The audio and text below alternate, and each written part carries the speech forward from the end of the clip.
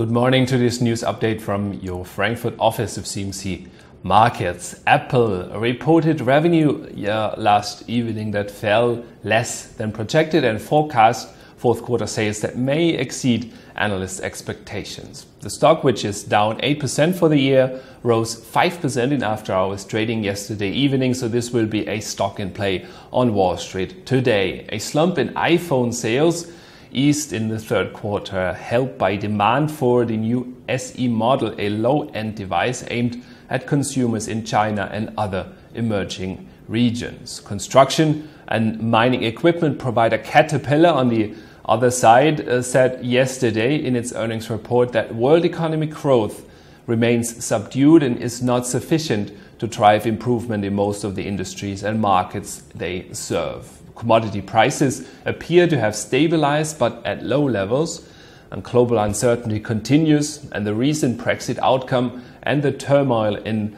Turkey adds to risk, especially in Europe. The company does not expect an upturn in important industries like mining, oil and gas, and also in rail to happen all year. What Caterpillar wrote yesterday in its quarterly report could be the blueprint for the Federal Reserve, which is meeting today. On the one hand, recent US economic data would warrant a second rate hike. On the other hand, the world economy does not.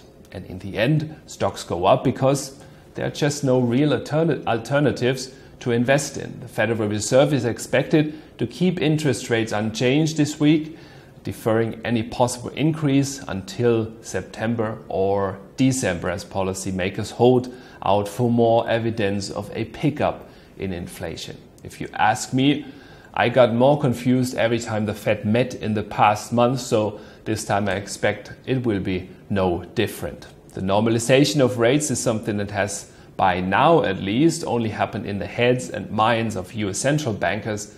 And adding to the confusion, they haven't been speaking with one voice in the past weeks and months, so the situation just does not warrant a clear prognosis at this point in time. It is just very probable that the Fed will hold still this time again, which means lower rates for longer, and this in turn should bode well for US in emerging market stocks for the moment.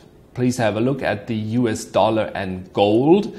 Gold has been in a correction in the past days, so this time, if the US dollar should weaken again, this could bode well for gold, which has, from a trend following and market technical perspective, interrupted its downtrend since the year 2011. The correction that we have now could be the last correction before a new uptrend is starting, which could bring us a multi-year bull run in gold. So watch out where the low in gold is. Could be now, could be weeks still in the correction, but it is the market that you should watch today.